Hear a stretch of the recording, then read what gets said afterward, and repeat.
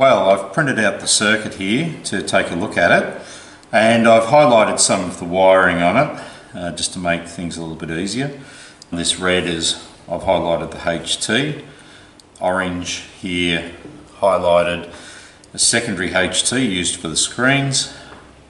In the light blue I've highlighted the AGC signal, which we'll talk about later, and in green the basic signal path through the circuit. So let's start at the aerial. It's as good a place as any to start. Aerial connector here, it's brought down to two transformers. There's a gang switching arrangement through the whole device that allows you to select medium wave, short wave, and the phono input for the record player. So you can see this switching arrangement here will actually select a different transformer here depending on the band that's chosen. And L3 and L4 are for the medium wave, L1, L2 transformer is for the short wave. And in the grid circuit of this particular valve, we also have a couple of other tuned circuits which are switched in as well. So we've got a different tuned circuit for short wave and medium wave for the local oscillator. So we've got the aerial signal being applied to this grid on the valve, and we've got the local oscillator being applied on the control grid of this particular valve.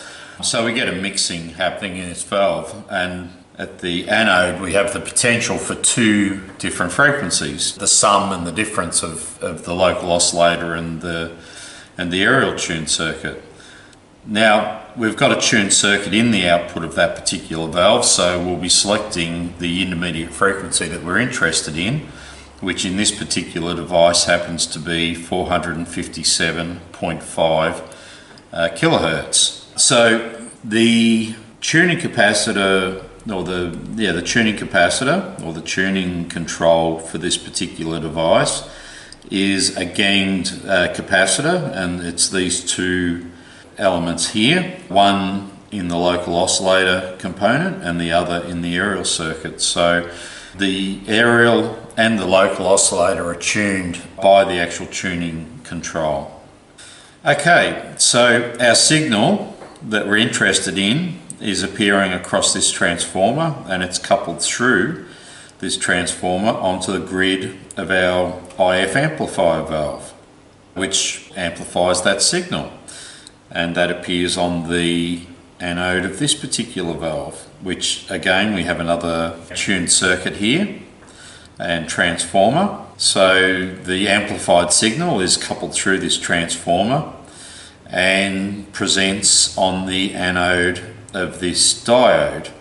This particular valve is a dual diode single triode valve, and this particular diode is used to demodulate the signal, and the output of that is actually appearing across our volume control.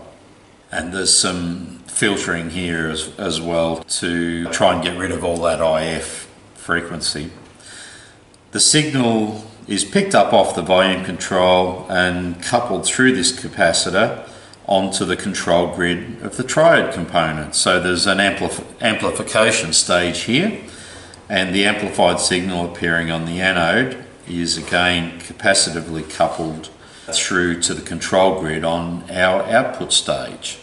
This control here is the tone control, so this basically just varies the frequency response of the signal as it's coupled through onto that particular grid. The signal at the anode is greatly amplified and passes through our audio output transformer and onto the voice coil of the actual speaker. Okay, so there's one other active device in this circuit, and that's this rectifier valve down the bottom here. So basically a full wave bridge rectified signal appears across this capacitor to form the HT value. We have a resistor capacitor network here to lower the voltage slightly to generate a second HT value, which is used for the screen on that particular output valve, as well as the anode supply on the other particular valves. We also have another resistor network here for the screen grid on these particular valves here. Okay, one other thing I should mention, the demodulated signal that's appearing across this particular variable resistor, this signal is also used for automatic gain control, or sometimes called AVC, automatic volume control. So this DC signal is fed back through to the control grid on the IF amplifier and through this various switching network back onto this other grid in the mixing valve.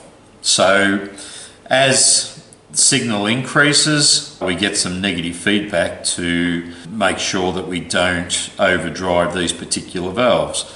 And there's some capacitors throughout this circuit as well, there and there.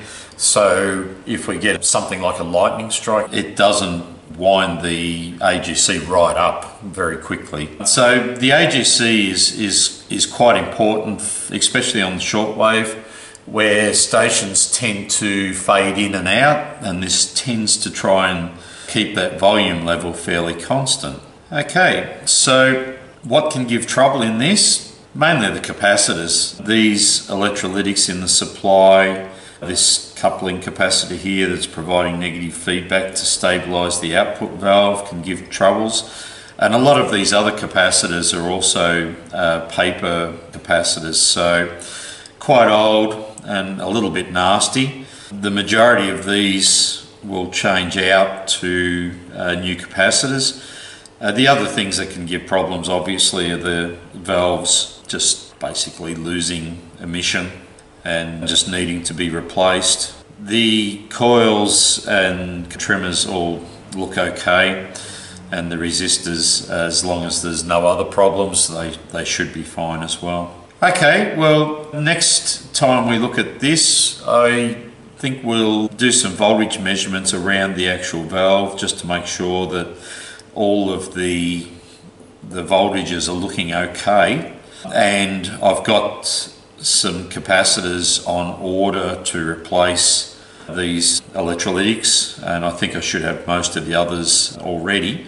So we'll do a few cursory measurements to make sure everything looks reasonably okay, change out those capacitors and see how it looks at that point in time.